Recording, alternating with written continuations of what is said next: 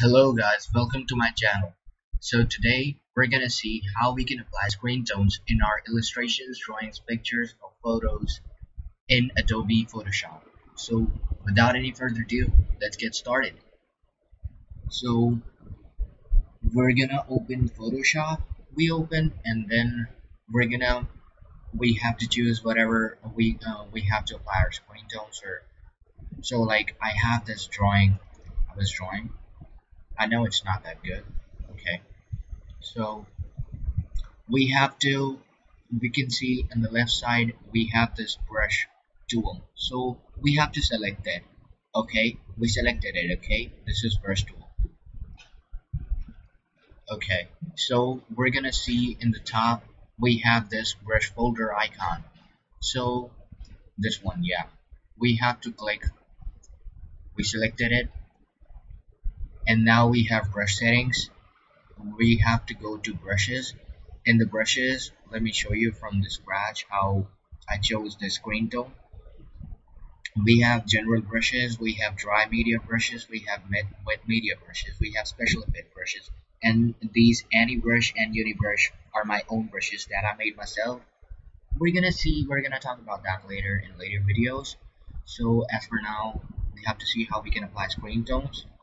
We have to go to special effect brushes here, and now we can see there are a lot of different kind of patterns here. So we have to, as you can see, there are Kylie's screen tones 35, Kylie's screen tones 38. So let me tell you the difference in between these two. Okay, let me show you the difference first of all. Like suppose I chose this Kylie's screen tones 35. Okay, from here you can change the size. You can change the size from here as well, and this is for opacity. Let me show you.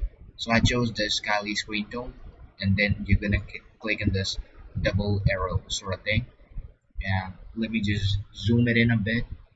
Yeah, so like suppose I wanna highlight.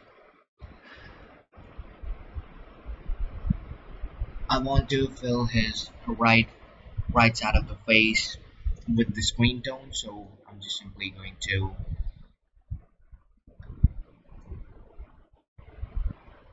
I'm sorry, yeah, now here, like I'm simply using it like a brush, like the way you use your brush, doodling it wherever you want to. And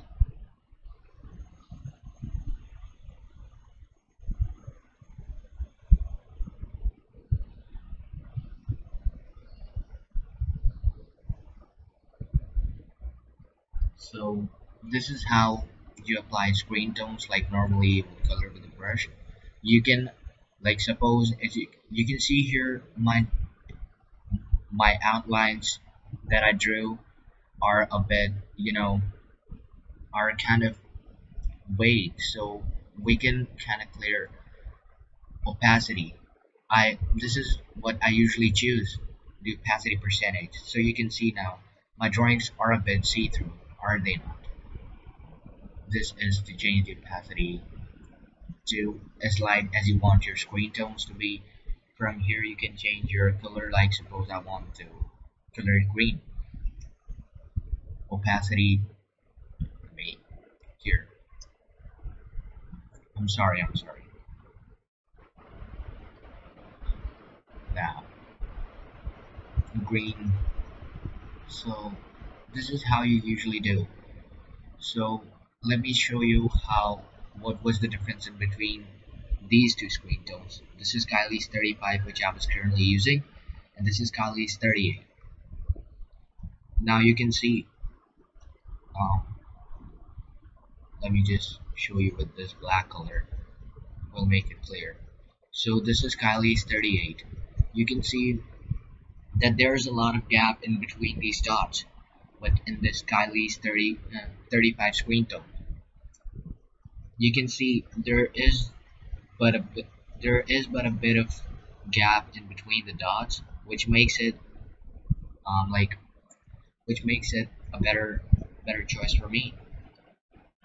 So I usually go with this, and usually with this, since I do a lot of manga drawings, So I go with this color of the screen tone opacity.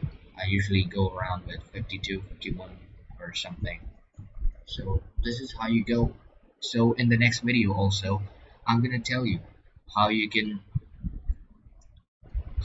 use your screen tones as patterns. So that's for the next video.